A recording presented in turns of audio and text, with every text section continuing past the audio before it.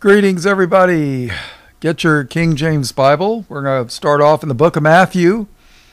This is Chaplain Bob Walker, Light of the World Ministries. In John 8:12, Jesus said, I am the light of the world. He that followeth me shall not walk in darkness, but shall have the light of life. This will be part 5 of the holy days in the Bible, the plan of salvation. This is going to be the third installment of the Trumpets. I did, in the last study, I finished up everything that was in the Old Testament. Now we're going to take a look at trumpet in the New Testament. It appears only 13 times. So, go to the book of Matthew. We're going to take a look at verse 1. All right, Jesus speaking. Take heed, in other words, pay attention,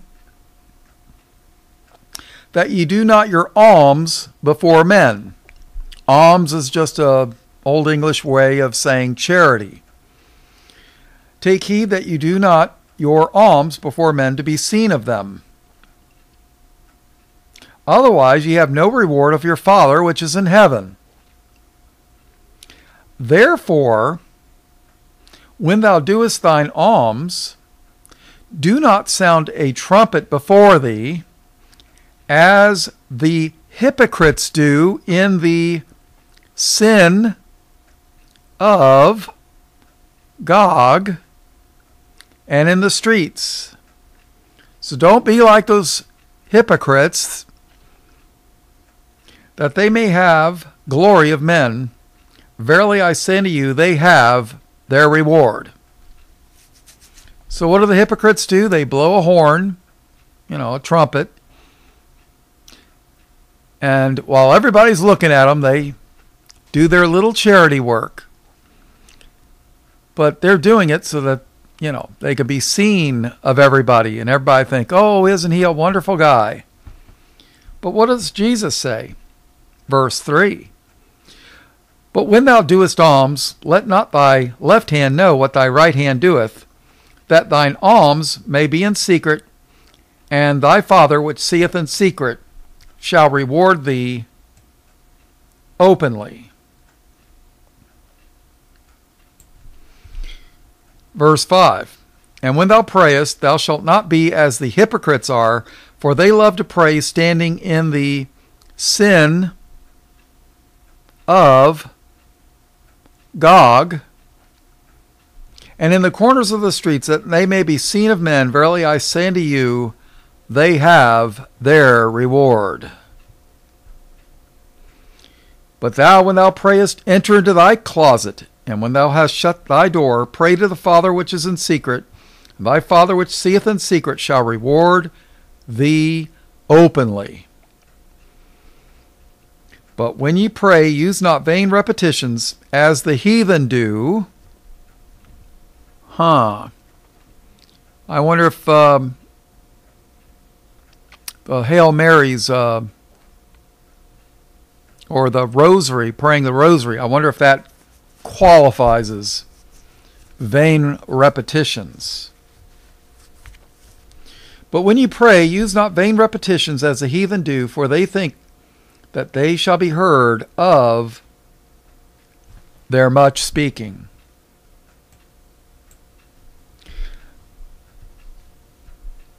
But be not ye therefore like unto them, for your Father knoweth what things ye have need of before ye ask him.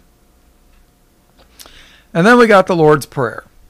But let's skip ahead here. Let's go to Matthew 24. Now, I covered this in the last study, but we'll read it again. Joel chapter 2, Matthew 24, Revelation 6, if memory serves me correctly. Matthew 24, verse 29. Immediately after the tribulation of those days shall the sun be darkened, and the moon shall not give her light. And the stars shall fall from heaven, and the powers of the heavens shall be shaken. And then shall appear the sign of the Son of Man in heaven, and then shall all the tribes of the earth mourn. And they shall see the Son of Man coming in the clouds of heaven with power and great glory. And he shall send his angels with a great sound of a trumpet. Now that's a very, very important thing. And he shall send his angels with a great sound of a trumpet. And they shall gather together his elect from the four winds, from one end of heaven to the other.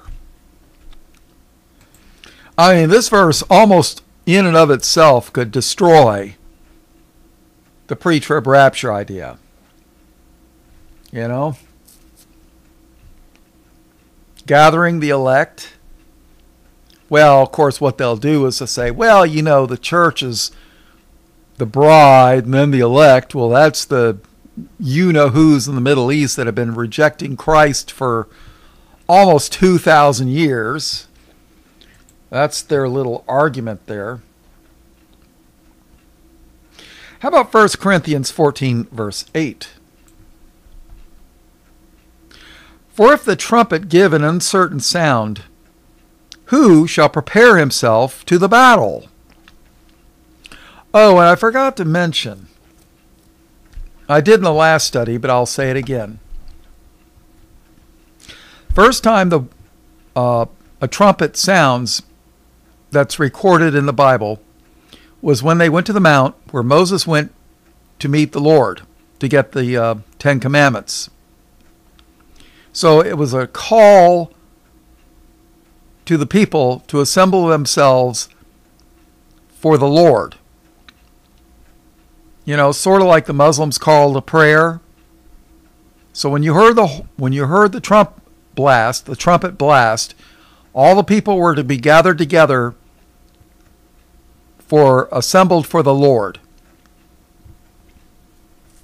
Another time trumpets were used was as a warning for the city that an enemy army was approaching. And another time the trumpets would blast was to tell the army what to do. For example, in the old Western movies, remember the cavalry would come and they'd be blowing the a bugle, but a bugle's a type of trumpet, you know.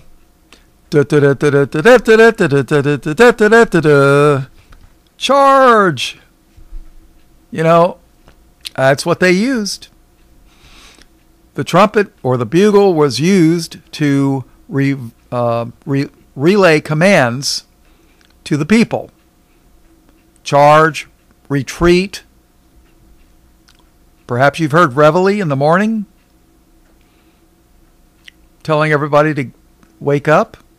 Or they played taps at night when the end of the day, I guess you could say.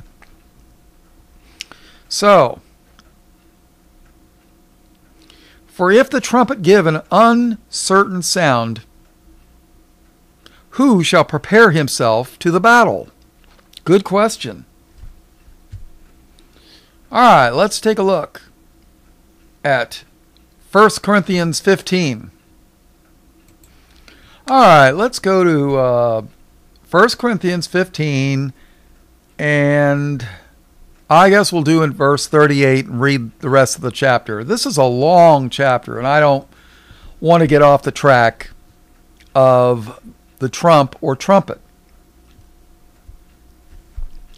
And here we're talking about bodies, whether it be a earthly body or a spiritual resurrected body. It's talking about the resurrection, this chapter.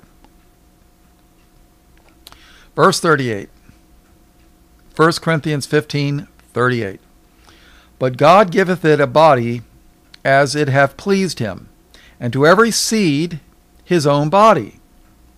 All flesh is not the same flesh, but there is one kind of flesh of men, another flesh of beasts, another of fishes, and another of birds. There are also celestial bodies and bodies terrestrial. Okay, what's celestial? What is that? Well, according to Webster's 1828, which I can't say enough good things about Webster's 1828, he was a language scholar, a linguist, and a believer.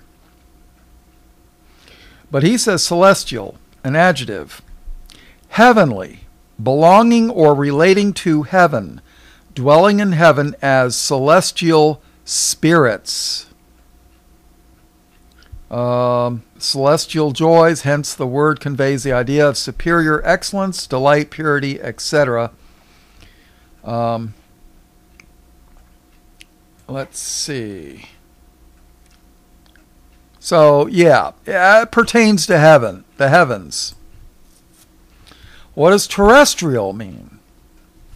Well, have you ever heard of the word terrain? You know, this dirt road is some rugged terrain. Well, it has reference to terra has reference to earth. So you got heaven, and then you got earth. So that's the difference between celestial and terrestrial. Verse 40. There are also celestial bodies and bodies terrestrial, but the glory of the celestial is one, and the glory of the terrestrial is another. There is one glory of the sun, and another glory of the moon, and another glory of the stars, for one star differeth from another star in glory.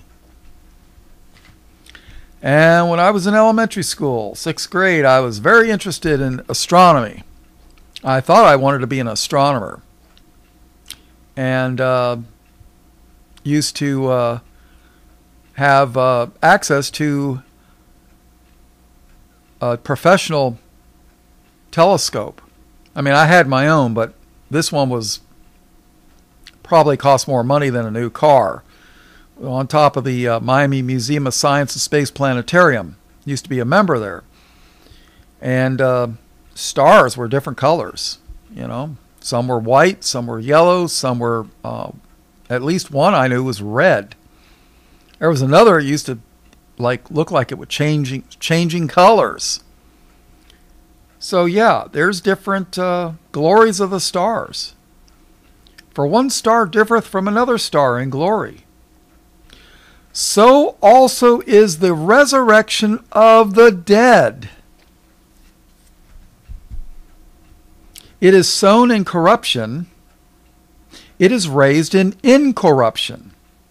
Now, this is speaking about believers. In our bodies are subject to original sin nature that fell upon Adam and Eve and all their children. Hence, why Jesus had to be born with the virgin birth. If you got a Bible and it doesn't say virgin in Isaiah 14, you got Satan's commentary. And if you hang around Bible studies on YouTube long enough, you'll run into those that say, oh, well, you're one of those King James Bible people. Oh, they're a cult.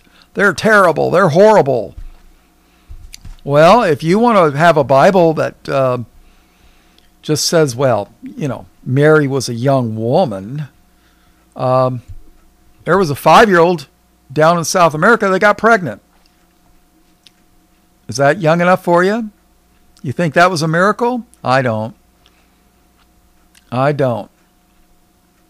think she gave birth at 6 years old. Figure that one out. Boy, good thing that wasn't my daughter. I'd probably have been in prison for killing them. But yeah, I'm not one to talk. But virgin. The virgin birth is important for a reason, so that our sinful nature was not passed on to Christ. And so if you've got a Bible that doesn't say virgin, you got Satan's commentary. What can I tell you? So also is the resurrection of the dead. It is sown in corruption. It is raised in incorruption. It is sown in dishonor. You see, our bodies we're sown, if you take a look at the word sperm in the Greek, it's the same word that they use for seed. Sperma. A man's seed fertilizes a woman's egg. So, the earthly body is sown in dishonor. It is raised in glory. It is sown in weakness. It is raised in power. It is sown a natural body. It is raised a spiritual body. There is a natural body and there is a spiritual body. And so it is written, the first man, Adam, was made a living soul. What? What's that all about, Chaplain Bob? Well, let me tell you. All right, you don't have to turn there. I'll just read it. But Genesis 2 and verse 7. Genesis chapter 2, verse 7. And the Lord God formed man of the dust of the ground. No woman involved. Okay? Adam had the same mother and father as Jesus. And I'll show you that in a minute. And the Lord God formed man of the dust of the ground and breathed into his nostrils the breath of life. And man became a living soul. All right.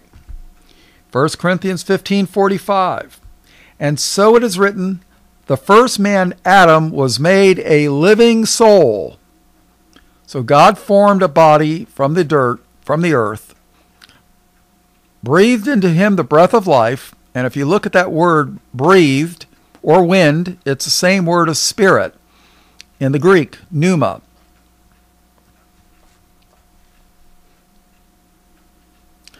The first man, Adam, was made a living soul. The last Adam was made a quickening spirit. You see, Adam had the same mother and father as Jesus' earthly body. That's why Jesus is called here the last Adam. The first Adam had no mother and God the Father, right? And Jesus is called the last Adam because his earthly body had the same parents as the first Adam. Now in Luke 3, we get some genealogy. So I'm just going to take a quick look because I don't want to make this a big genealogical study.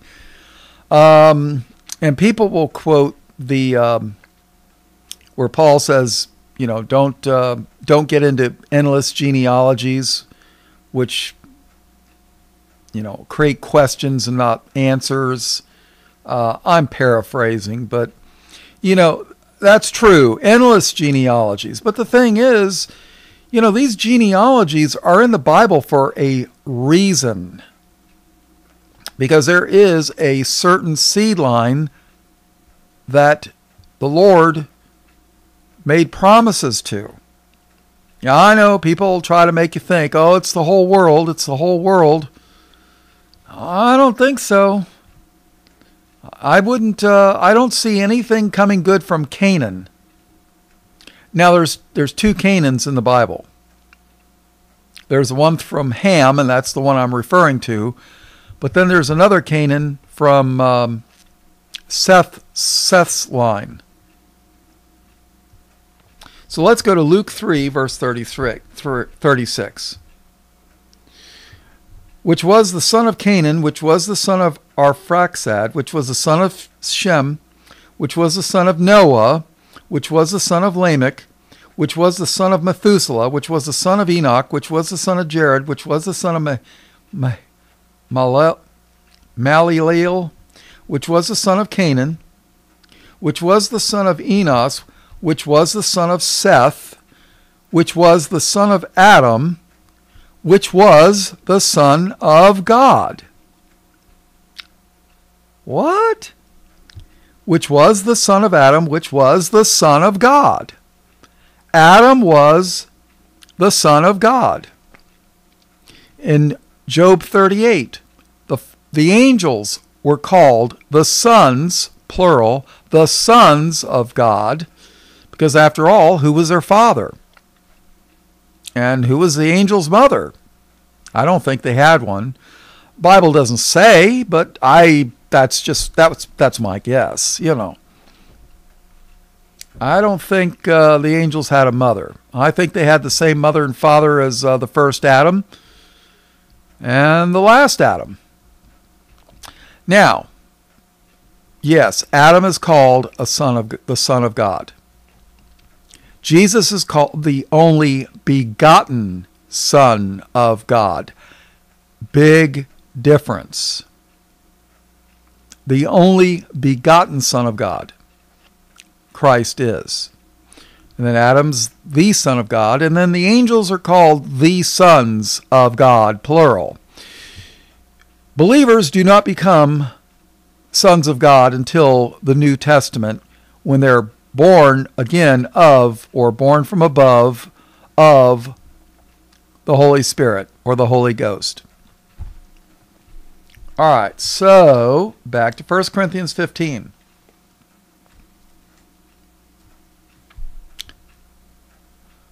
Verse 45. And so it is written, the first man Adam was made a living soul, the last Adam was made a quickening spirit. See, Christ was made a quickening spirit. Why? Because he sends the Holy Spirit. I guess I ought to prove that, huh?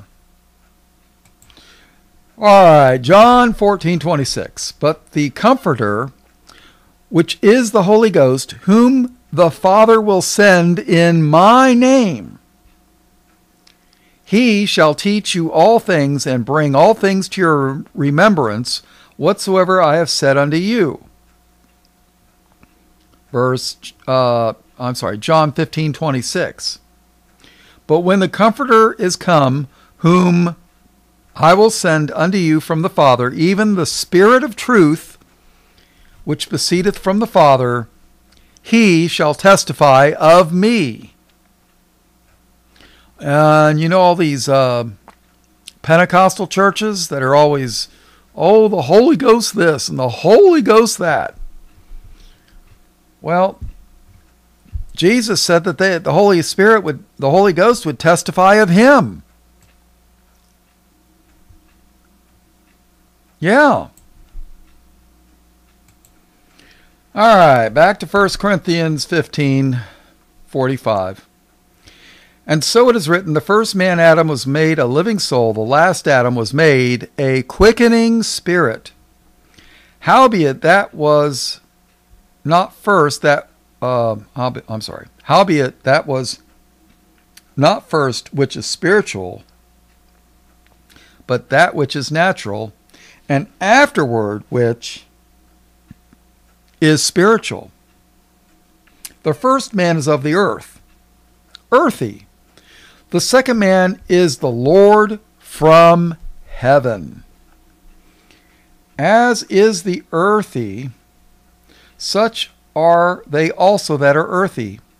And as is the heavenly, such are they also that are heavenly. And as we have borne the image of the earthy, we shall also bear the image of the heavenly. You know, when your resurrected body, you're going to bear the image of the heavenly. Verse 50, now this I say, brethren, that flesh and blood cannot inherit the kingdom of God, neither doth corruption inherit incorruption. And here's the punchline. Here's the $64,000 question. Behold, I show you a mystery. We shall not all sleep, dead. That's what it means by sleeping.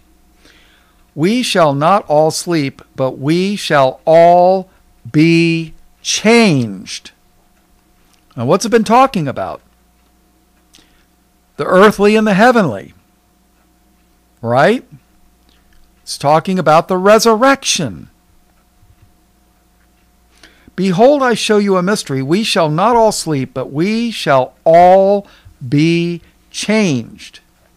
In a moment, in the twinkling of an eye, at the last trump. At the last trump. Wow, Chaplain Bob, when's the last trump? Well, as far as I can tell, they're in the book of Revelation. There's 7 of them. And let's see. Is the first one the last? No. Second one last? No. Third one last? No. How about 4? No. 5? No. 6? No, but you're getting closer. 7. Yes, the 7th one is the last one. And where is that? It's at the end of the tribulation. This one verse puts the nail in the coffin to the pre-trib rapture.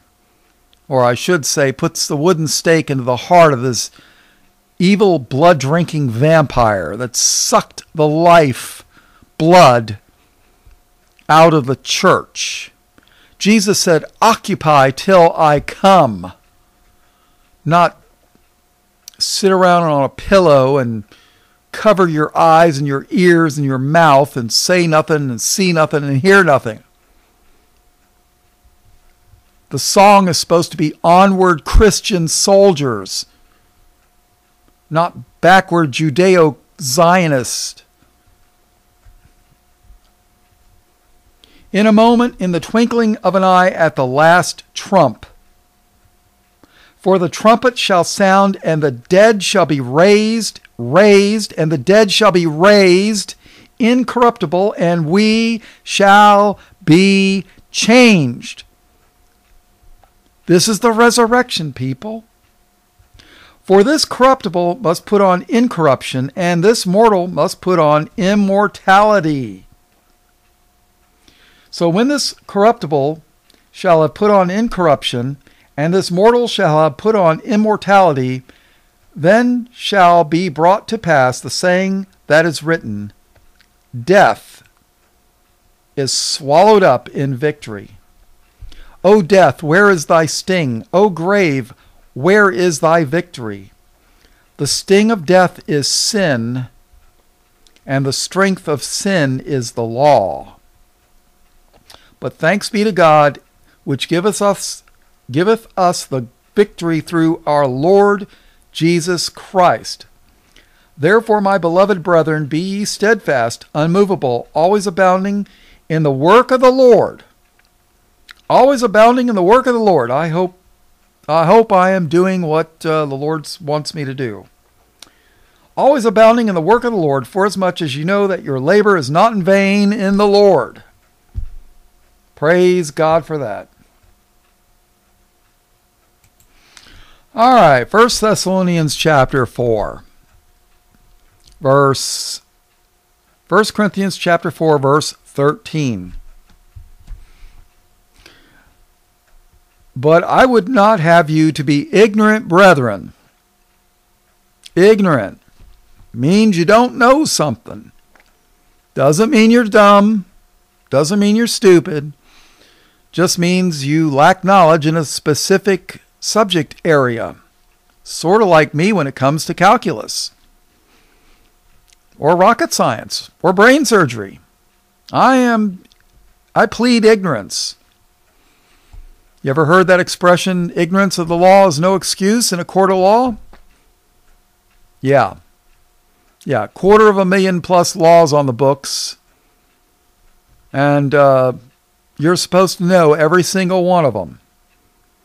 That's why top defense lawyers tell you, never talk to the police if you can help it. Especially if they bring you in under suspicion. Yeah, if you're a witness to a crime, yeah, I guess you should. But other than that, make sure you always say, sir, I would like to speak to an attorney before I answer any questions, sir. And then shut up. Yeah, there is no Fifth Amendment rights anymore, people. I heard that from I think it's Dwayne James. Yeah. There is no Fifth Amendment anymore. The Supreme Court struck that down. So the only defense you have is to, demand that you speak to an attorney before you answer any questions. Yeah. Very, very important. If you're ever in any legal trouble, that is, which is very easy to do. So, but I would not have you to be ignorant, brethren, concerning them which are asleep. The dead, right? Concerning them which are asleep, that ye sorrow not, even as others which have no hope. Yeah, if you don't have Christ, you have no hope.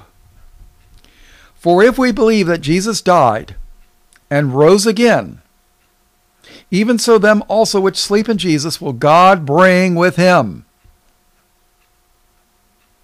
And that is the gospel. Do you believe that Jesus died and rose again? That's the gospel, pretty much. Even so them also which sleep in Jesus will God bring with him. Now, if you believe in the pre-trib rapture, that means Jesus comes halfway to earth with the people, then grabs the church, and then goes back to heaven. What? Yeah, that's what they, never mind. Verse 15, for this we say unto you by the word of the Lord, that we which are alive and remain unto the coming of the Lord shall not prevent them which are asleep. For the Lord himself shall descend from heaven with a shout. And just remember, every pre-trib rapture, secret pre-trib rapture, always comes with a shout, right? Yeah. For the Lord himself shall descend from heaven with a shout, with the voice of the archangel, and with the trump of God. I think it's the seventh trump, but, it just tells you with the trump of God. And the dead in Christ shall rise first. Now, if all the pre-tribbers are up in heaven, and all the dead in Christ, people that have died for the last 5,000-6,000 years, are all up in heaven at the marriage supper of the Lamb, what happens to those people that are on earth dying for their faith in Christ? Do they miss the marriage supper of the Lamb? Is that how that works? The Bible says that the dead in Christ will rise first. Well, if the pre-trib rapture happens and people die for their faith in the tribulation, how can the dead in Christ rise first? It's just some questions for your friendly neighborhood pre-trib rapture Spider-Man. Yeah. Your friendly neighborhood Spider-Man. Yeah. With their web of deceit. The dead in Christ can't rise first if there's a pre-trib rapture. It's impossible. For the Lord himself shall descend from heaven with a shout, with the voice of the archangel, and with the trump of God, and the dead in Christ shall rise first. Then we which are alive and remain, see, the dead in Christ are going to rise first. Then we which are alive and remain shall be caught up together with them in the clouds to meet the Lord in the air, and so shall we ever be with the Lord. Wherefore comfort one another with these words. I know I've said it a bunch of times and I'm repeating myself over and over and over, but if we're not caught up in the clouds to meet the Lord in the air, it's the wrong Messiah. This is probably one of the most important things that somebody that lives in the end times, if they ever see the man of sin, the son of perdition, the beast, the Antichrist appear on the face of the earth, it's probably one of the most important things that you'll ever know in your life. When the true Christ comes, we're going to be caught up together in the air to be with him. Important, people. Very important. All right, let's go to the book of Hebrews.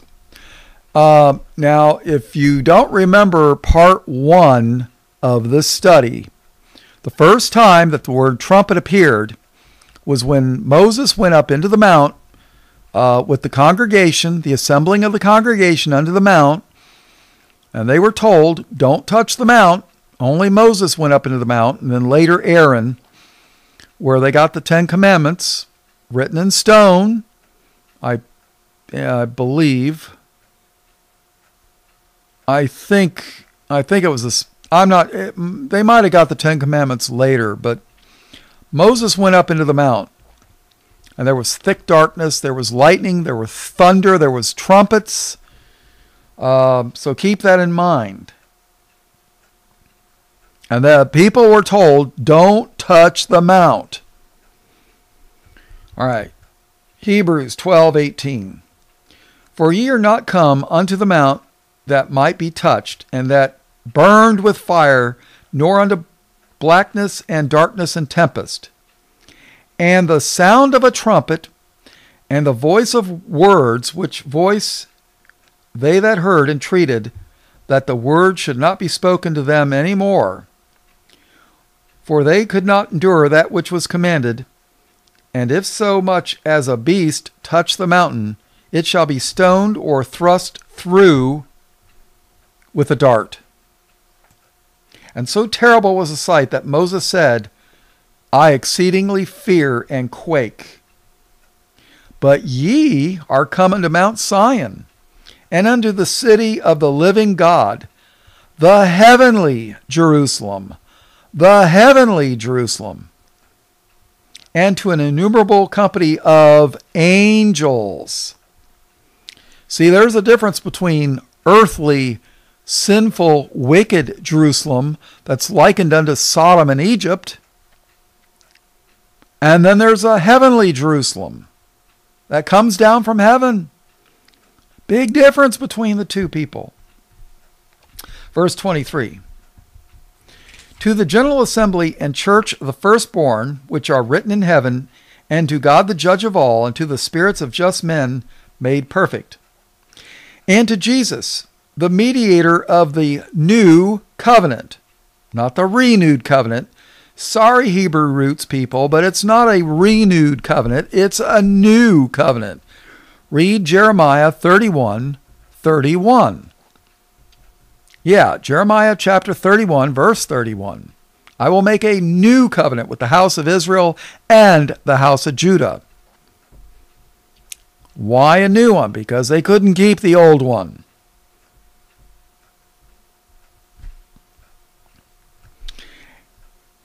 Verse 24, Hebrews 12:24. And to Jesus, the mediator of the new covenant, and to the blood of sprinkling that speaketh better things than that of Abel. See that ye refuse not him that speaketh, for if they escape not who refused him that spake on earth, how much more shall not we escape if we turn away from him that speaketh from heaven? Whose voice then shook the earth. But now he hath promised, saying, Yet once more I shake not the earth only, but also heaven. Remember Matthew 24 and Revelation 6 talks about the earth or heavens shaken. The heavens and the earth.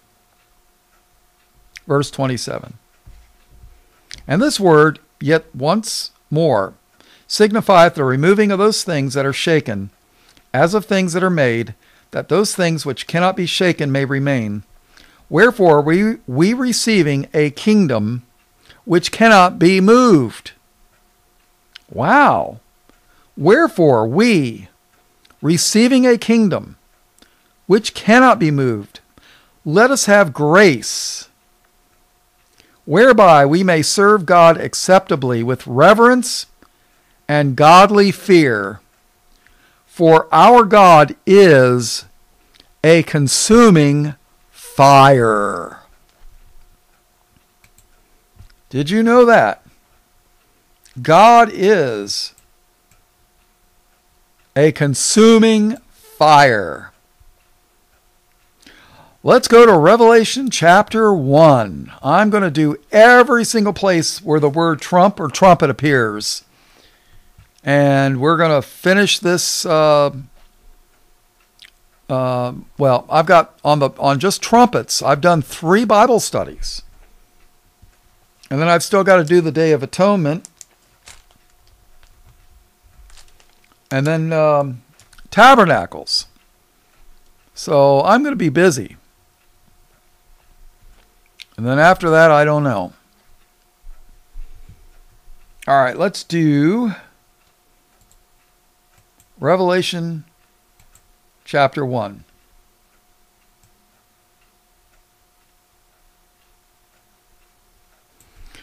Verse 1. The revelation of Jesus Christ. You know, I have people say, oh, I don't understand Revelation. Well, the word revelation means to reveal. That's where the word reveal, it comes from the same root word. A revelation means to understand something. If you don't understand the book of Revelation, it's because you've never read the entire Bible, because all the symbolism comes from the Old Testament, as far as I know. I mean, you just can't read the last chapter in a novel and expect to understand the book. It just doesn't work that way. And the Bible's no different. Start in Genesis 1:1 and finish at Revelation chapter 22. The revelation of Jesus Christ, which God gave unto him to show unto his servants things which must shortly come to pass. Well, you know, when you're talking in God's time frame, 2 Peter says a day to the Lord is as 1,000 years, and 1,000 years as a day. So when the Lord says must shortly come to pass, it's like saying, well, in a day or two. You know? In a day or two. To the Lord. And of course, people will say, well, shortly come to pass. People only live for, maybe 100 years and then John, blah, blah, blah. And all this has to be passed because it says right here, must shortly come to pass. So Revelation's been fulfilled. That's what they'll tell you. And they got a big fancy theological word that they use called preterism. Well, I don't think so. To the Lord, it's a day or two. A couple of days. You know? But you got to realize, most of these people are churchgoers. They're probably unsaved, or they either work for or are children of the enemy. And that's what they do. They sow discord and lies. And luckily, if you believe in luck, blessedly, I don't work for a church. I don't have a church board telling me what I can and cannot teach. So the only one I got to answer to is Christ and his Father. That's it. So if I teach something wrong, I'll have to give an account one day, but not today. The revelation of Jesus Christ, which God gave unto him to show unto his servants things which must shortly come to pass. And he sent and signified it by his angel unto his servant John, who bear record of the word of God and the testimony of Jesus Christ of all things that he saw. Do you know that the book of Revelation, they had a church council, and the deceivers will try to make you think that the Catholic Church is the one that picked all the books in the Bible. That's not true. The Church of Rome was but one church. There was a lot of Greek churches that were in this council, and they decided what books belonged in the Bible. So when you start hearing things about, oh, well, the secret books of the Bible were left out. Well, you got books like the Gospel of Thomas. Doesn't belong in the Bible. It's garbage. See, they were trying to stick in those false books even back then. But there was a church that voted against the book of Revelation being in the Bible. You know what that church, where it was? In a city called Laodicea. Yeah. God didn't say many nice things about Laodicea. So, yeah. They didn't like the book of Revelation. But all the other churches said, this belongs in the Bible. And I'll be honest with you, I'm not exactly crazy about the book of Esther, but I'm not going to be one to tell you to take it out. So,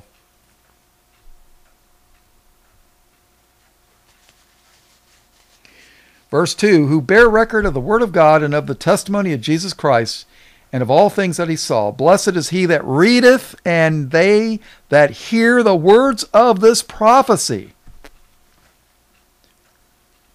Did you know that people that read and hear the words of this prophecy are blessed? Blessed is he that readeth, and they that hear the words of this prophecy, and keep those things that are written therein, for the time is at hand. John, to the 7 churches which are in Asia. Now, when it's talking about Asia, it's talking about what we call Asia Minor.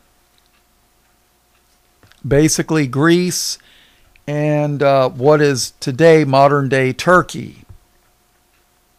Because those peaceful Muslims, I'm being a little sarcastic there, the Ottoman Turks invaded and killed all the Greeks, all the Christians, killed them. And then when they conquered the area, they renamed it Turkey after the Ottoman Turks. Istanbul used to be called Constantinople. Why did the Lord allow it to be taken? I don't know, but there had to have been sin involved. Because honestly, if they would have been totally righteous before the Lord, I bet you the Lord would have brought fire down from heaven and devoured the armies of the Muslims. But I don't know. Blessed is he that readeth, and they that hear the words of this prophecy, and keep those things that are written therein, for the time is at hand. John to the 7 churches which are in Asia, grace be unto you and peace from him which is, and which was, and which is to come, and from the 7 spirits which are before his throne, and from Jesus Christ, who is the faithful witness, and the first begotten of the dead, and the prince of the kings of the earth, unto him that loved us and washed us from our sins in his own blood. Boy, I'll tell you, that is a powerful verse. I'm going to read that again. And from Jesus Christ, who is the faithful witness, and the first begotten of the dead, and the prince of the kings of the earth, unto him that loved us and washed us from our sins in his own blood, and hath made us kings and priests unto God and his Father. To him be glory and dominion forever and ever. Amen. Verse 7. Behold, he cometh with clouds, and every eye shall see him, and they also which pierced him, and all kindreds of the earth shall wail because of him. Even so, Amen. I am Alpha and Omega.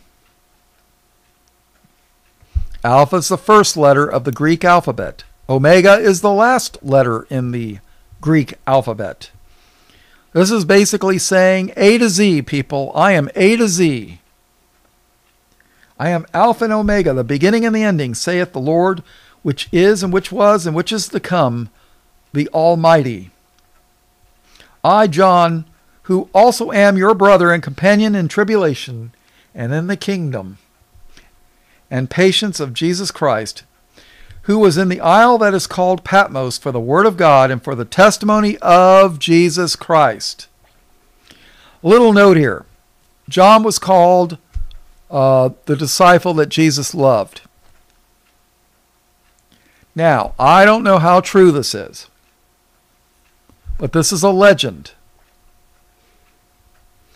According to legend, they tried to kill John. They couldn't kill him. They tried. They couldn't kill him. So what did they do? They banished him to the Isle of Patmos. I mean, you know, all the other apostles died for their faith. Well, except for Judas, who hung himself. But, you know, they all recorded as dying for their faith. And pre-trib rapture people think that they're better than the apostles. Really. And if you want to read some really good writings, you could read about Polycarp, Polycarp, and I think his name is Iron. Some people, I've heard it called Irenaeus and Irenaeus, Irenaeus, I believe it is. One of them was a disciple of John, and the other was the disciple of John. You ought to read their writings. Very interesting. I mean, you're talking people that hung out with John, one of the apostles that was trained by Christ himself for, what, 3-something years? Yeah. It's a lot better than anything you'll read from in the garbage that they teach in these in the books in the so-called Christian bookstores, or any of these garbage preachers on YouTube or on television. And that's not to say everybody on YouTube's bad. They're not. There's probably a handful that are pretty decent. I'm sure they're better than I am. Some better than I am. That's for sure. There's always somebody better than you. But the point is, they have some interesting writings. And the stuff they teach today is totally foreign to people that lived back then.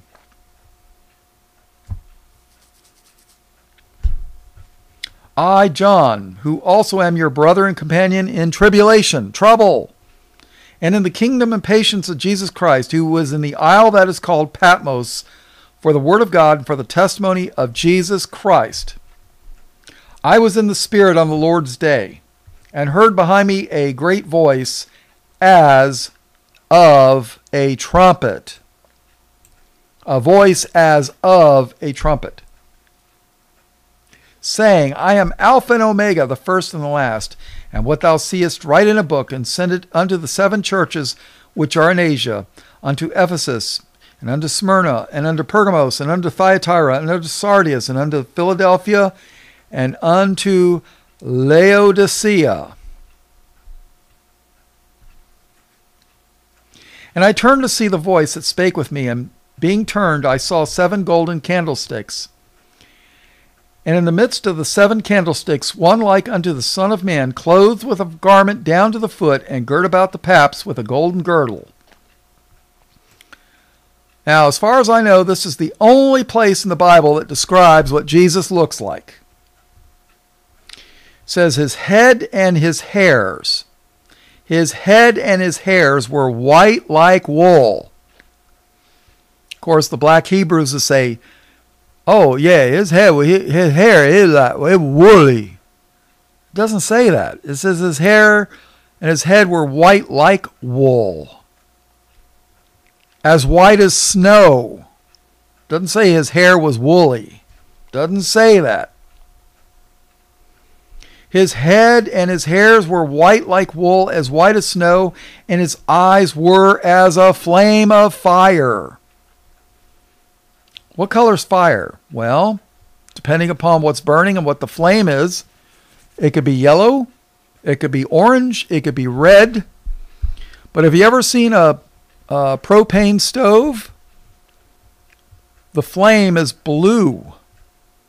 So, does he have blue eyes? Your guess is as good as mine. Verse 15. And his feet like unto fine brass, and they as if burned in a furnace, and his voice as the sound of many waters. You know what color brass is when you burn it in a furnace? It's kind of a whitish with a golden brown color, like a golden color. Yeah, because brass is copper. Copper is kind of a reddish. But when it gets hot, it has a whitish hue to it. Interesting, huh? All right, let's forget that. I think I'm going to skip verse 4, chapter 4, and let's go to Revelation chapter 8. Yeah, Revelation chapter 8. All right, Revelation 8 and verse 1. And when he had opened the 7th seal, there was silence in heaven about the space of half an hour. And I saw the 7 angels which stood before God, and to them were given 7 trumpets. 7 trumpets. And another angel came and stood at the altar, having a golden censer. And there was given unto him much incense, that he should offer it with the prayers of all saints upon the golden altar which was before the throne. And the smoke of the incense which came with the prayers of the saints ascended up before God out of the angel's hand. And the angel took the censer and filled it with fire of the altar and cast it into the earth. And there were voices and thunderings and lightnings and an earthquake. You know, this is, you read the plagues of the plagues of Egypt during the first, when God was trying to get Pharaoh to let Israel go, the Passover in Egypt. Matthew 24. I mean, there it is, people. And an earthquake. Ooh. Verse 6. Revelation 8 and verse 6. And the 7 angels which had the 7 trumpets prepared themselves to sound. The first angel sounded, and there followed hail and fire mingled with blood.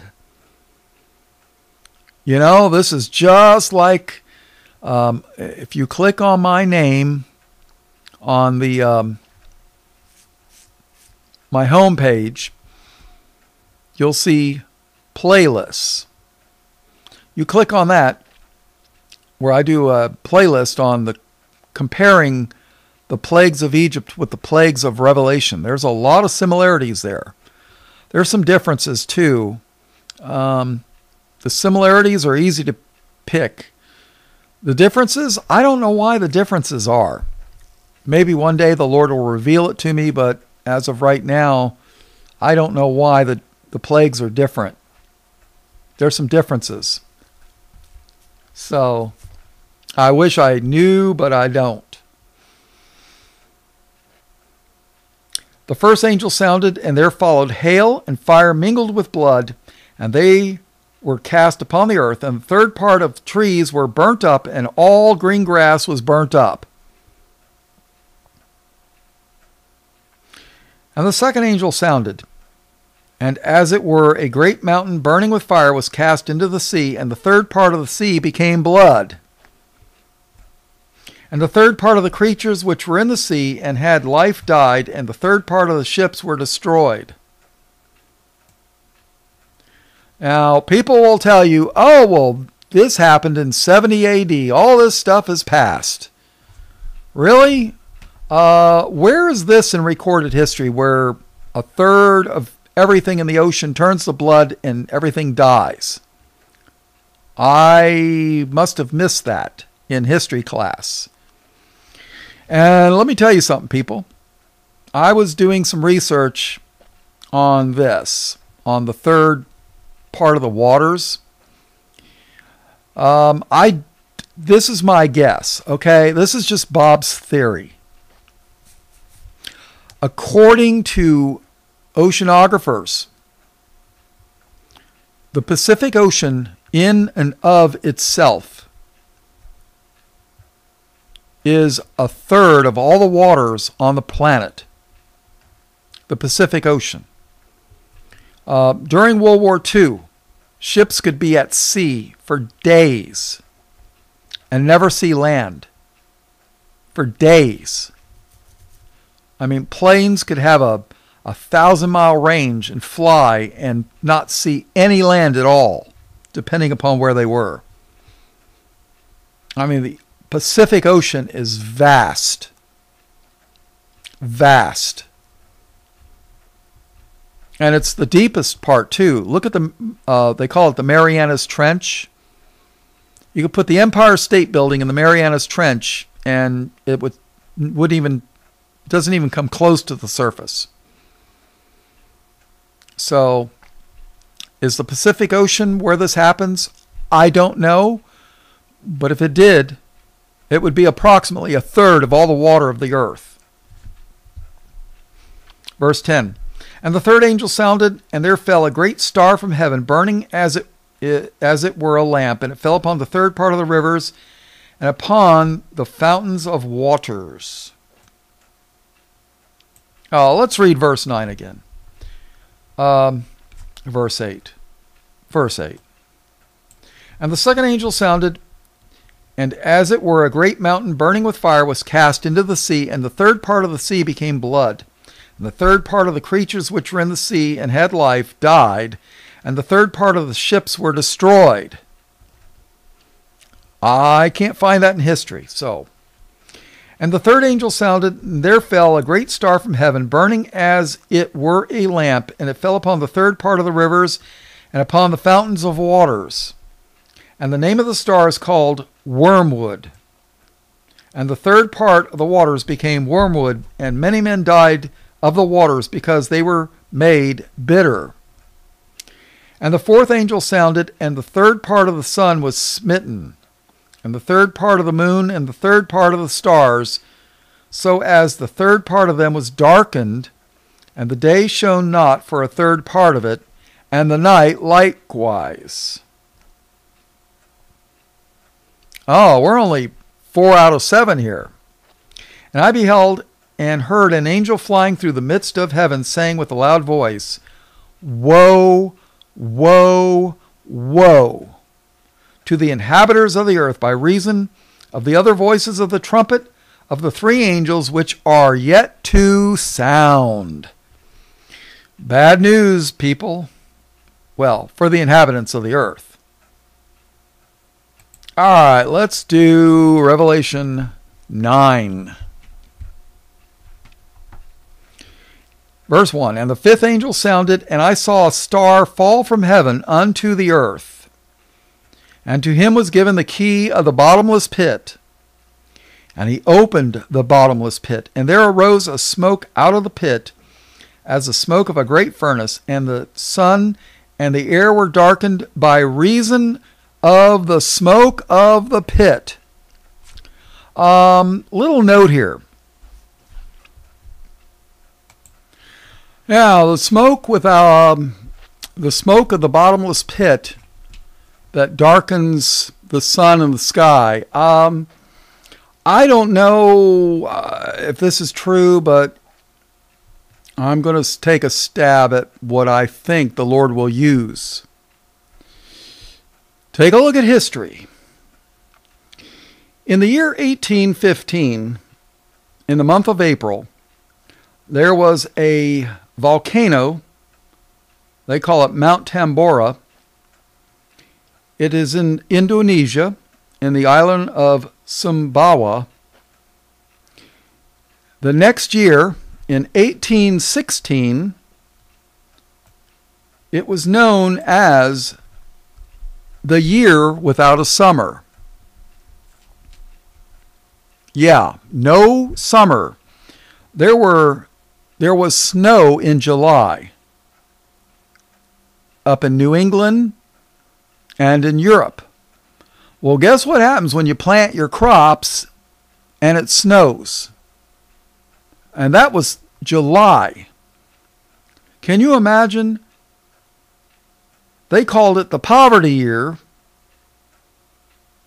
And they also nicknamed it 1800 and froze to death. Unbelievable. They called it the year without a summer. Because of all the volcanic ash.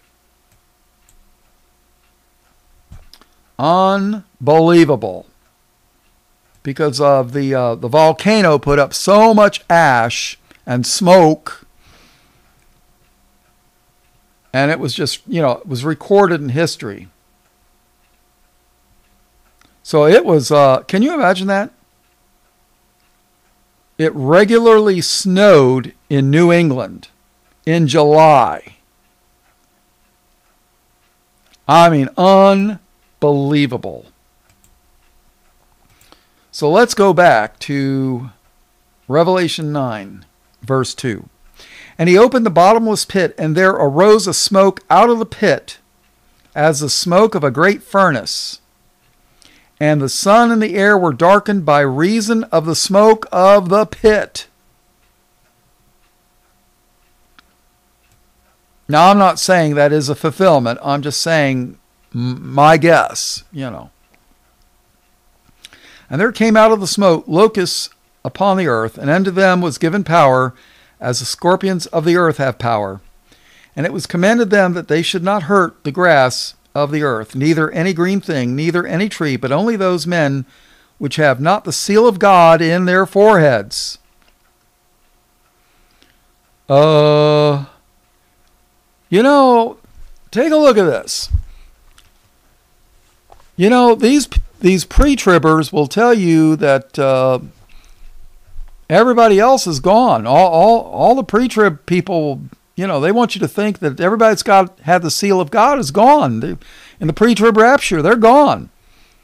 So why would God be telling these scorpion-like things not to sting anybody that has the seal of God? Huh? Good question for your pre-trib rapture church. And it was commanded them that they should not hurt the grass of the earth, neither any green thing, neither any tree, but only those men which have not the seal of God in their foreheads. And to them it was given that they should not kill them, but that they should be tormented 5 months. And their torment was as the torment of a scorpion when he striketh a man. And in those days shall men seek death, and shall not find it, and shall desire to die, and death shall flee from them. Wow. And the shapes of the locusts were like unto horses prepared unto battle, and on their heads were as it were crowns of gold, and their faces were as the faces of men. And they had hair as the hair of women, and their teeth were as the teeth of lions. And they had breastplates, as it were breastplates of iron, and the sound of their wings was as the sound of chariots of many horses running to battle. And they had tails like unto scorpions, and there were stings in their tails, and their power was to hurt men 5 months. And they had a king over them, which is the angel of the bottomless pit, whose name in the Hebrew tongue is Abaddon, but in the Greek tongue hath his name Apollyon, which is destroyer, if I remember correctly. One woe was past, and behold, there come 2 woes more hereafter. And the 6th angel sounded. Oh boy.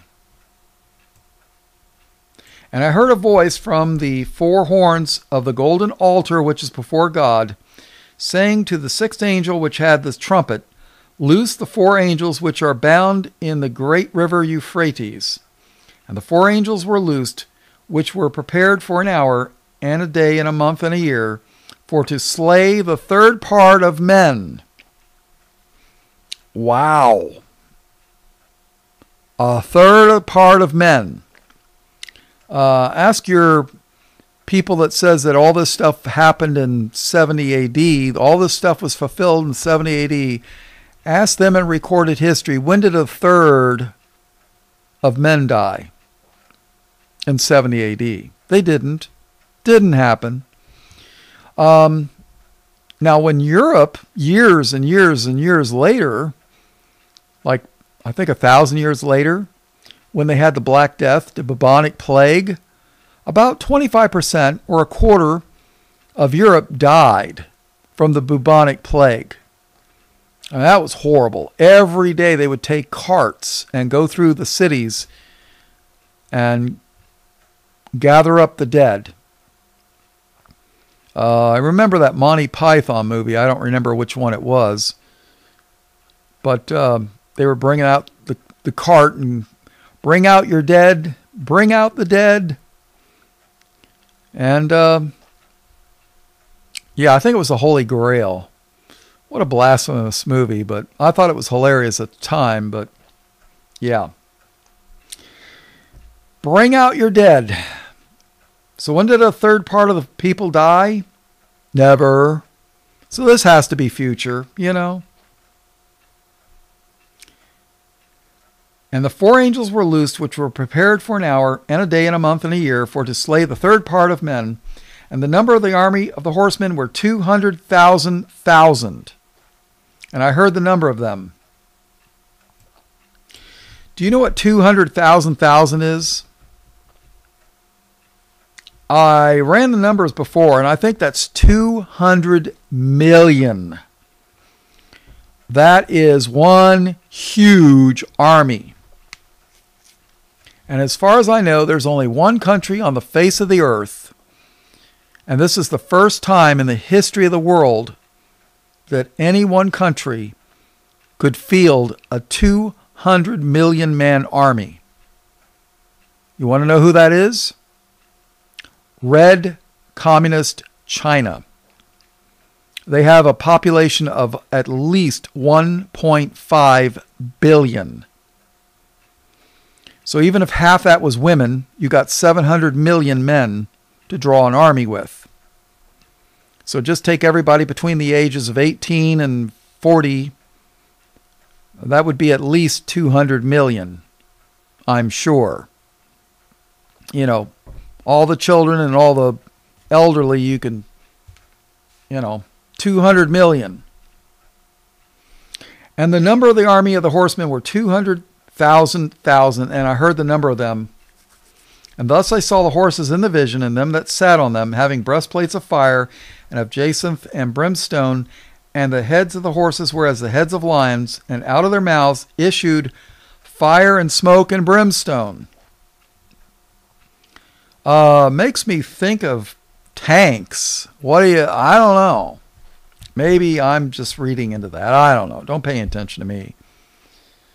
But by these three were the third part of men killed, by the fire and by the smoke and by the brimstone, which issued out of their mouths. For their power is in their mouth and in their tails, for their tails were like unto serpents, and had heads, and with them they do hurt. And the rest of the men which were not killed by these plagues, yet repented not of the works of their hands. So here it is, people are dying on these plagues, yet repented not of their works of their hands, that they should not worship devils and idols of gold and silver and brass and stone and of wood, which neither can see nor hear nor walk. Neither repented they of their murders, nor of their sorceries, nor of their fornication, nor of their thefts. Repentance is very important, people. Let me tell you something. If you ever hear a preacher that tells you that, doesn't tell you to repent of your past deeds, your wickedness, your evilness, and no, there's none righteous, no, not one, except for Christ, of course. But if they don't preach repentance, you're listening to a false teacher, one of the devil's kids, in all likelihood.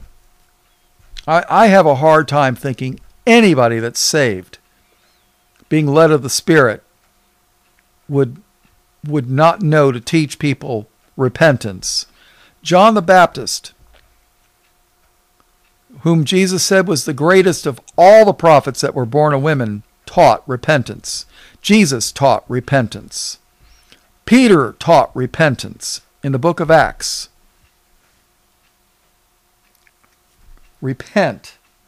Very important. But these people wouldn't repent of their murders, their sorceries, or their fornication, or their thefts. Nope, wouldn't have it. All right, let's read Revelation 11. We're getting close to closing out this study. Verse 1. And there was given me a reed like unto a rod, and the angel stood, saying, Rise and measure the temple of God, and the altar, and them that worship therein. So this is not an earthly temple. This is the heavenly temple. But the court which is without the temple leave out, measure it not, for it is given... Oh, I'm sorry. Maybe I'm wrong here. Yeah, I'm wrong. Okay. And there was given me a reed like unto a rod, and the angel stood, saying, Rise and measure the temple of God, and the altar, and them that worship therein. But the court which is without the temple leave out, measure it not, for it is given unto the Gentiles, and the holy city shall they tread under foot 42 months. I was wrong. There is a temple in heaven. Verse 3. And I will give power unto my 2 witnesses, and they shall prophesy 1,260 days, clothed in sackcloth. One of these is Elijah. Some people say the second one will be Moses. Others say Enoch. Your guess is as good as mine. Personally, I lean towards Enoch because the only reason being is he's one of the only 2 people in the Old Testament that never died. But then again, people will say, well, Moses was, and Elijah appeared with Jesus in the Transfiguration on the Mount. So your guess is as good as mine. And I will give power unto my 2 witnesses, and they shall prophesy 1,260 days, clothed in sackcloth. These are the 2 olive trees and the 2 candlesticks standing before the God of the earth. If any man will hurt them, fire proceedeth out of their mouth, and devoureth their enemies. And if any man will hurt them, he must in this manner be killed. Now remember, Elijah, King Ahab, sent 50 soldiers and a captain to take Elijah. And he called down fire from heaven and devoured them, all 51 of them. Oh yeah. He did that not once, but twice. Oh yeah. Well, he didn't do it by his own power. I mean, the Lord did it, but the Lord had, he said, if I be a man of God, let fire come down from the sky and devour you and your 50. Boom. Gone. Barbecue. And if any man will hurt them, fire proceedeth out of their mouth and devoureth their enemies. And if any man will hurt them, he must in this manner be killed. And if you want to read about Elijah calling down fire from the sky, you can read in 2 Kings chapter 1, and specifically verse 10. Well, let's read 9 and 10. 2 Kings chapter 1, verse 9. Then the king sent unto him a captain of 50 with his 50, and he went up to him, and behold, he sat on the top of a hill. And he spake unto him, Thou man of God, the king hath said, Come down. And Elijah answered and said to the captain of 50, If I be a man of God, then let fire come down from heaven and consume thee and thy 50. And there came down fire from heaven and consumed him and his 50. Oh yeah. So let's go. Revelation 11:5. And if any man will hurt them, fire proceedeth out of their mouth and devoureth their enemies. And if any man will hurt them, he must in this manner be killed. Now, my opinion is the false prophet of the beast, the Antichrist, I think he's going to pretend to be Elijah. And he's going to have power to do lying, false signs and lying wonders, false, satanic miracles. And matter of fact, he's going to be able to bring down fire from the sky too. So there might actually be 2 Elijahs running around at the same time.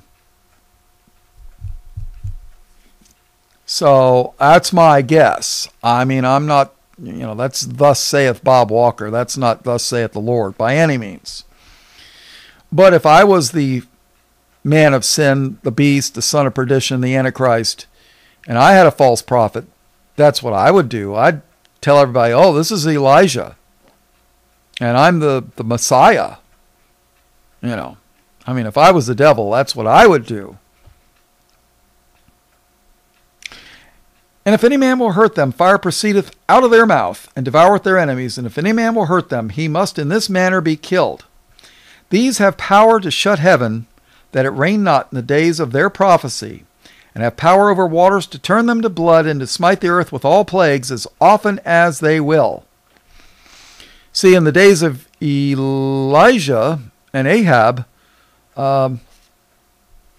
Elijah had it not rain in Israel for, I think, 3 years. I mean, can you imagine no rain for 3 years? It'd be pretty hard to grow crops. So there was famine. And didn't Moses, or rather use his rod and touch the waters and they turned to blood? Oh yeah. And to smite the earth with all plagues as often as they will. And when they have finished their testimony, the beast that ascendeth out of the bottomless pit shall make war against them, and shall overcome them and kill them. And their dead bodies shall lie in the street of the great city. And their dead bodies shall lie in the street of the great city, which spiritually is called Sodom and Egypt, where also our Lord was crucified. So all these people running around saying, oh, the great city, that's New York City or Rome, Vatican City. Was the Lord crucified in New York? Not my Lord. Was my Lord crucified in Rome or Vatican City? No. Jesus was crucified in Jerusalem. Where are these guys going to preach? Jerusalem. And their dead bodies shall lie in the street of the great city, which spiritually is called Sodom and Egypt, where also our Lord was crucified. And they of the people and kindreds and tongues and nations shall see their dead bodies 3 days and a half, and shall not suffer or allow, and shall not suffer their dead bodies to be put in graves. And they that dwell upon the earth shall rejoice over them, and make merry, and shall send gifts one to another. Sounds like Christmas time to me. Because these 2 prophets tormented them that dwell on the earth. Yeah, they're going to be happy that God's prophets were killed by the beast. And after 3 days and a half, the Spirit of life from God entered into them, and they stood upon their feet, and great fear fell upon them which saw them. And they heard a great voice from heaven saying unto them, Come up hither. Come up hither. And they ascended up to heaven in a cloud, and their enemies beheld them. Oh boy, can you imagine? These 2 guys are dead for 3 days and a half. And then a voice from heaven says, Come up hither. Oh boy. And the same hour was there a great earthquake, and the 10th part of the city fell. And in the earthquake were slain of men 7,000. And the remnant were affrighted and gave glory to the God of heaven. You see, there will be a remnant saved in the tribulation, and they're going to give glory to the God of heaven. And they're going to say, we've been worshiping the wrong God. Those stupid Christians, we thought, they were right all along. Verse 14. The second woe was past, and behold, the third woe cometh quickly. And the 7th angel sounded. Remember the last trump? There's 7 trumps, 7 trumpets.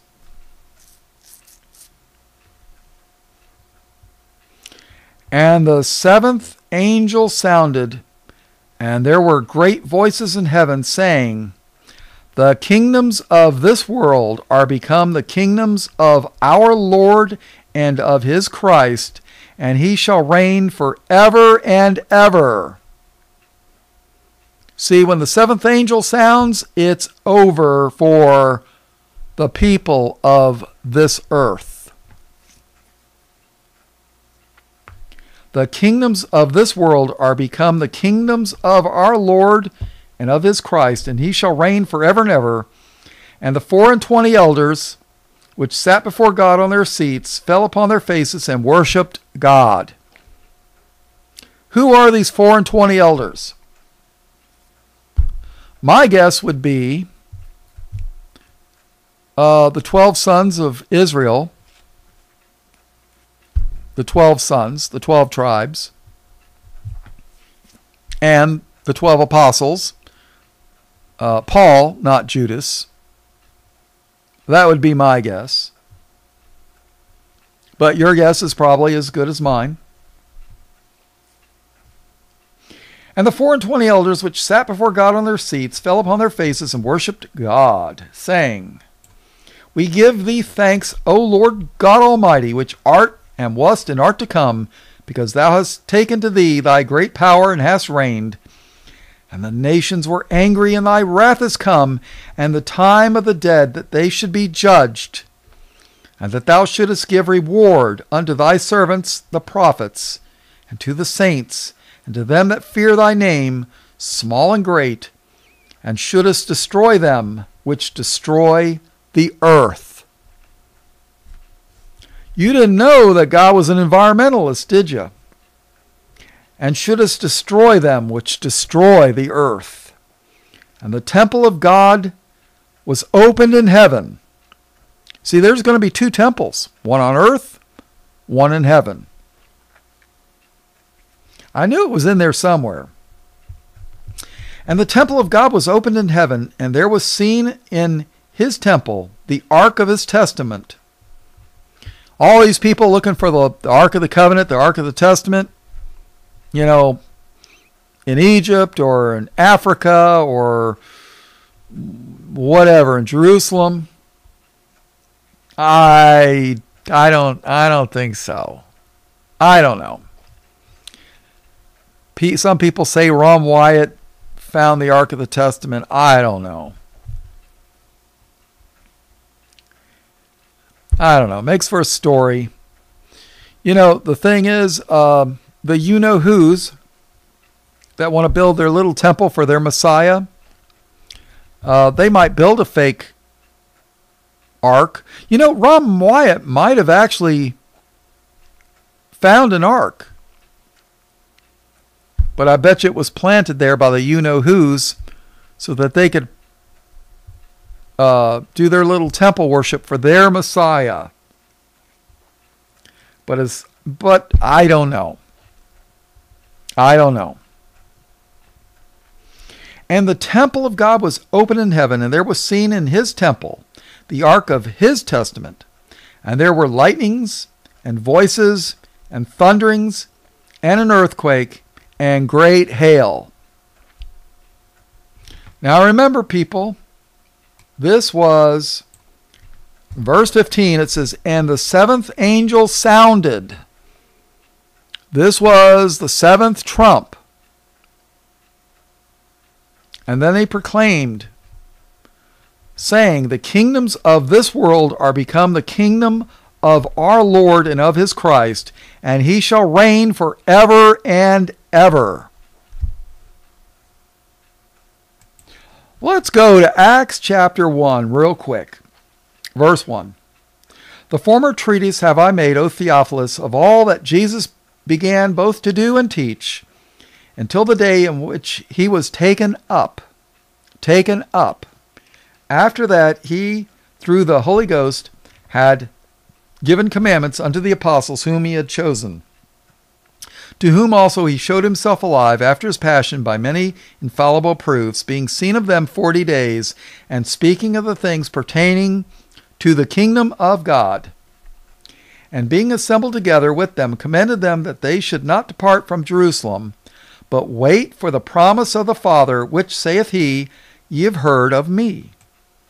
For John truly baptized with water, but ye shall be baptized with the Holy Ghost not many days hence. When they therefore were come together, they asked of him, saying, Lord, wilt thou at this time restore again the kingdom to Israel? And he said unto them, It is not for you to know the times or the seasons which the Father hath put in his own power. But ye shall receive power. After that the Holy Ghost is come upon you, and ye shall be witnesses unto me both in Jerusalem and in all Judea and in Samaria, and unto the uttermost part of the earth. And when he had spoken these things, while they beheld, he was taken up, and a cloud received him out of their sight. And while they looked steadfastly toward heaven as he went up, behold, two men, angels, behold, two men stood by them in white apparel, which also said, Ye men of Galilee, why stand ye gazing up into heaven? This same Jesus which is taken up from you into heaven shall so come in like manner as ye have seen him go into heaven. So the way he went up is the way he's going to return. Not this 1.5 coming. No, it's going to be the second coming. Not a 1.5 coming, not a third coming. So,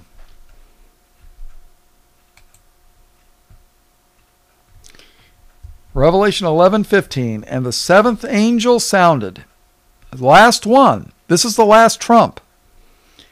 And the seventh angel sounded, and there were great voices in heaven saying, The kingdoms of this world are become the kingdoms of our Lord and of his Christ, and he shall reign forever and ever. Now there's some that will try to tell you that trump and trumpet is two different things. 1 Corinthians 15:52 puts a nail to that coffin. In a moment, in the twinkling of an eye, at the last trump, for the trumpet shall sound. Does that sound like it's talking about two different things? No. In a moment, in the twinkling of an eye, at the last trump, for the trumpet shall sound, and the dead shall be raised incorruptible, and we shall be changed. Trump and trumpet. At the last trump, for the trumpet shall sound. A trump and a trumpet is not two different things. Boy, I'll tell you, there's so many deceivers out there. But one day they're going to have to give an account every idle word that they speak.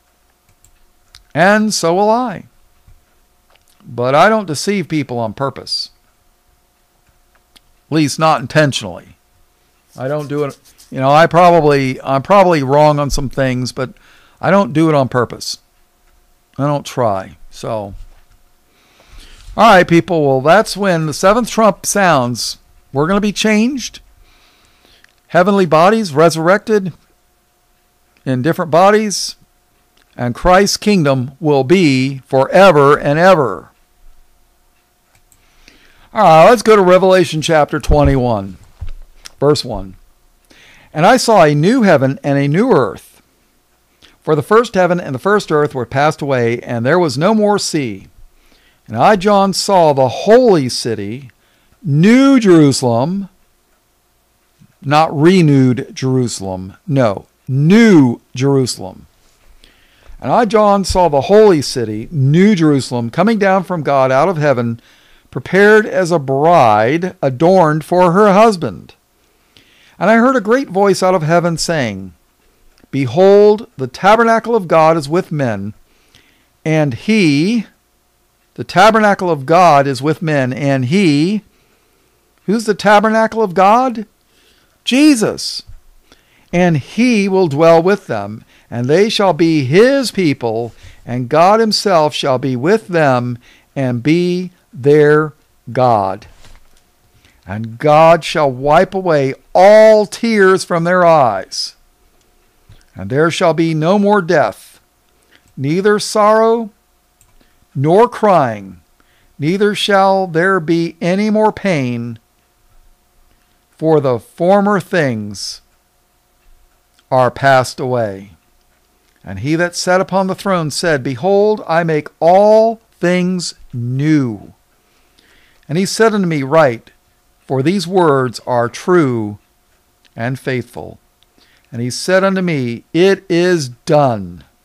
I am Alpha and Omega, the beginning and the end. I will give unto him that is athirst of the fountain of the water of life freely. He that overcometh shall inherit all things, and I will be his God, and he shall be my son. But the fearful and unbelieving and the abominable and murderers and whoremongers and sorcerers and idolaters and all liars shall have their part in the lake which burneth with fire and brimstone, which is the second death. And there came unto me one of the 7 angels which had the 7 vials full of the 7 last plagues, and talked with me, saying, Come hither, I will show thee the bride, the Lamb's wife. And he carried me away in the Spirit to a great and high mountain, and showed me that great city, the holy Jerusalem, descending out of heaven from God, having the glory of God, and her light was like unto a stone most precious, even like a jasper stone, clear as crystal. And had a wall great and high, and had 12 gates, and at the gates 12 angels, and the names written thereon, which are the names of the 12 tribes of the children of Israel. I don't see a 13th Gentile gate for the non-Israelites, do you? I don't either. Verse 13. On the east 3 gates, on the north 3 gates, on the south 3 gates, and on the west 3 gates. And the wall of the city had 12 foundations, and in them the names of the 12 apostles of the Lambs. And he that talked with me had a golden reed to measure the city, and the gates thereof, and the wall thereof. And the city lieth 4 and the length is as large as the breadth. And he measured the city with the reed, 12,000 furlongs, and the length and the breadth and the height of it are equal. And he measured the wall thereof 144 cubits, according to the measure of a man, that is, of the angel. And the building of the wall of it was of jasper, and the city was pure gold, like unto clear glass. And the fountains of the wall of the city were garnished with all manner of precious stones. The first foundation was jasper, the second sapphire, the third a chalcedony, the fourth an emerald, the fifth sardonyx, the sixth sardius, the seventh chrysolite, the eighth beryl, the ninth a topaz, the 10th a chrysoprase, I don't know. The 11th a jacinth, the 12th an amethyst. The 12 gates were 12 pearls. Every several gate was of 1 pearl, and the street of the city was pure gold, as it were transparent glass. And I saw no temple therein, for the Lord God Almighty and the Lamb are the temple of it. And the city had no need of the sun, neither of the moon to shine in it, for the glory of God did lighten it, and the Lamb is the light thereof. John 8:12, right? And the nations of them which are saved shall walk in the light of it, and the kings of the earth do bring their glory and honor into it. And the gates of it shall not be shut at all by day, for there shall be no night there. And they shall bring the glory and honor of the nations into it. And there shall in no wise enter into it anything that defileth, neither whatsoever worketh abomination or maketh a lie, but they that are written in the Lamb's book of life. Well, people, this is, I guess, the end of part 5 of this series. And I hope you learned something.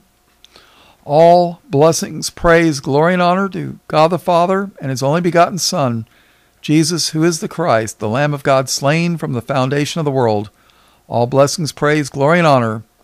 In Jesus' precious name, amen.